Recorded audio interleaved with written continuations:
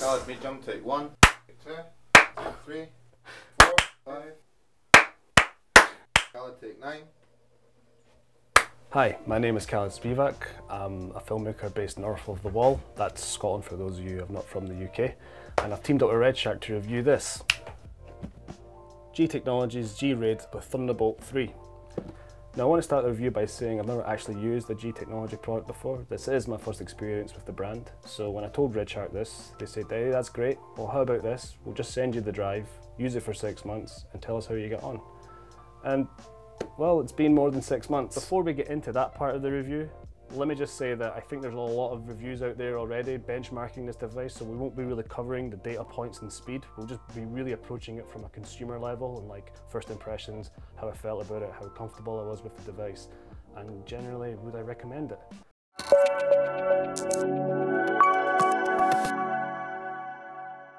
So let's talk box then. It comes with a power connector, a Thunderbolt 3 cable, as well as a USB-C to USB cable. That's for those of you who have not quite upgraded to Thunderbolt 3 yet, so G-Technology has got your back on that part. Quite like the fact that it has a USB-C to USB connector, because I've found typically some situations where I've been inside a studio where they don't have a Thunderbolt 3 I/O, and it allows me just to be completely compatible. And I'm really glad that G-Technology has included that port. And I must admit, the speed was decent. It's not quite Thunderbolt 3 standard, but it was fast enough for me to get on with my work. So I've had this drive for about 8 months now, and I've worked on various short films, a couple of music videos, some documentaries, but I think the more notable one would be the feature film that I worked on. It's a little feature called Schemers, it's independently made. I've been editing it for 4 months now. It's got about a total of 6 terabytes worth of proxies.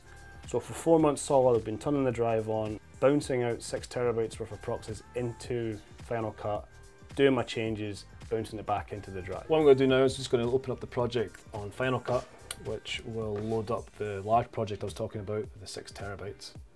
And we can see, I don't know if you can hear the hard drive at the minute. It's got a lot of clicking in the moment. That's obviously expected from spinning hard drives. I will must admit, I did get a bit alarmed by that at first, but it's just the sound of the drive. You tend to get used to it because it will just load the project. When it's done, I'll just go back to being idle again. But overall, I mean, that's just loaded it like that. So when I got the drive, the first thing I wanted to check was what kind of hard drives I was storing, because you know, I want to know exactly what I'm storing my stuff on. And I was absolutely thrilled to see that G-Technology has decided to go with HGST drives.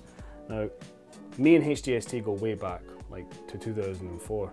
And I've had not one single hard drive fail on me. So before I got involved with G-Technology, these are the kind of drives that I used to work off from.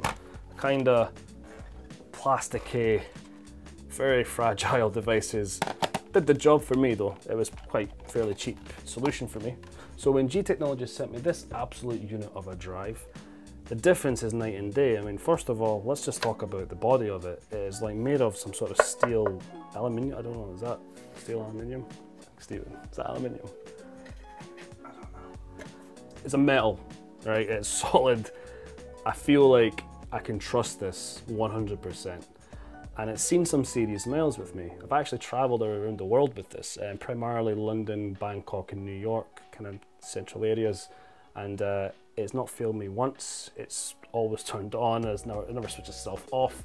So I'm very happy with this drive. When you come from, if you can just, in your mind, times that by like 10 and put that next to that, this looks much nicer. It's cleaner, it's clean cut, it's got everything that I need in one place.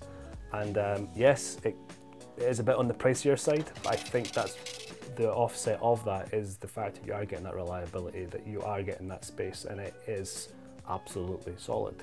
So in conclusion, if you're a professional that requires a device that's going to archive your content as well as deliver to your clients, I 100% recommend this to you. If you're starting out and you're primarily a filmmaker, I would say that this device isn't essential, purely for the fact that I think there is more cheaper alternatives on the market that will do the same job for you.